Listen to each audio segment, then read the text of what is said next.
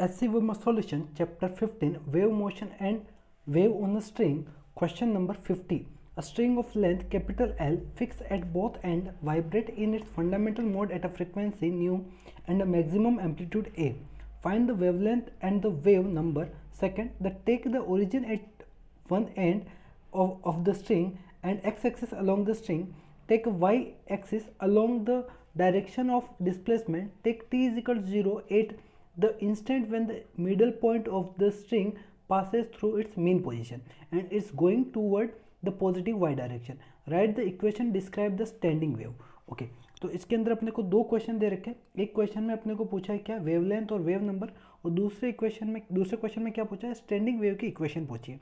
और हमें गिवन क्या है कि ये जो वायर है वो दोनों एंड से फिक्स है, लेंथ उसकी कैपिटल एल है, फ्रीक्वेंसी न्यू है, एम्पलीट्यूड ए है, और initial point x is equal to 0 और final point x is equal to l है, और ये फंडामेंटल मोड में वाइब्रेट कर रहा है। और दूसरा जो ये है डिस्टेंस, वो x डायरेक्शन है, और ऊपर जो वाइब्रेशन का पार्टिकल का वाइब्रेशन है वो y डायरेक्शन है। ये अपने को गिवन है। और फंडामेंटल मोड मतलब इसमें सिर्फ एक ही लूप फॉर्म हो रहा है, तो ये इस तरह से या तो ऊपर जाएगा, ठीक है, ऊपर जाएगा और फिर वापस इस पर आएगा, फिर वापस नीचे आएगा, ठीक है। तो ये वायर ऊपर जाएगा, नीचे वापस बीच में आएगा, वापस नीचे जाएगा, इस तरह से ये वाइब्रेट कर रहा है एक लूप में, यानी फंडामेंटल मोड में। तो अपने को पूछा क्या है, first question wavelength and wave number. Okay तो देखो ये जो लेंथ है ये कितना वेव, ये आधा वेव है, तो आधा वेव है तो मैं ये बोल सकता हूँ कि ये है λ/2। ये पाथ कितना है, λ/2। ओके तो λ/2 किसके इक्वल है, लेंथ के इक्वल है, राइट। तो लैम्डा किसके इक्वल है, 2l के इक्वल है, यानी अपना वेवलेंथ कितना होगा, 2l। दूसरा क्वेश्चन क्या है, वेव नंबर, यानी k इज इक्वल टू पूछा है, तो k इज इक्वल टू होता है 2π/λ, राइट। तो ये आ जाएगा 2π/2l, यानी k इज इक्वल टू आ जाएगा π/l। ओके फर्स्ट क्वेश्चन हो गया। सेकंड देखो, सेकंड में क्या बोला है अपने को, स्टैंडिंग वेव फॉर्म हो रहा है, उसकी इक्वेशन बतानी है।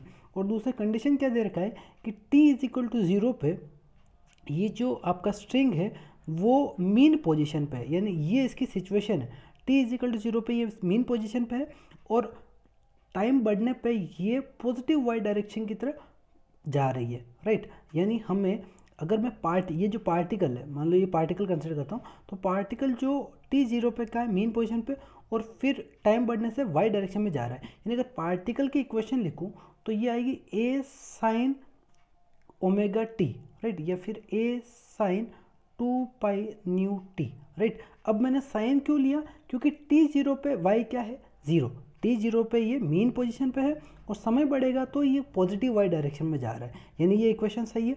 पार्टिकल की इक्वेशन ये आ गई। अब वेव की इक्वेशन लिखने के लिए अगर मैं वेव की इक्वेशन लिखूँ, ये अपनी पार्टिकल की इक्वेशन है, अगर मैं वेव की इक्वेशन लिखूँ तो वेव की इक्वेशन में अपने को cos kx टर्म भी चाहिए। कौन सा टर्म, कोस या साइन kx टर्म चाहिए। या तो मैं ऐसा लिख सकता हूँ कि cos kx a sin पाई, ये क्या है अपना 2π/t, ये लिख सकते हैं। या फिर मैं ऐसा लिख सकता हूँ कि वेव की इक्वेशन होगी sin kx a sin 2π/t। अब इन दोनों में से सही कौन सी है, देखो हमें पता है कि x इज इक्वल टू 0 पे नोड बन रहा है, x इज इक्वल टू 0 पे नोड बन रहा है, यानी इस टर्म को भूल जाओ, अभी इस टर्म को भूल जाओ। आपको ये लाना है कि x 0 पे इन दोनों में नोड किस में बन रहा है। देखो x इज इक्वल टू 0 में y इज इक्वल टू 0 होना चाहिए, इस टर्म को भूल जाओ, x इज इक्वल टू 0 पे y इज इक्वल टू 0 होना चाहिए।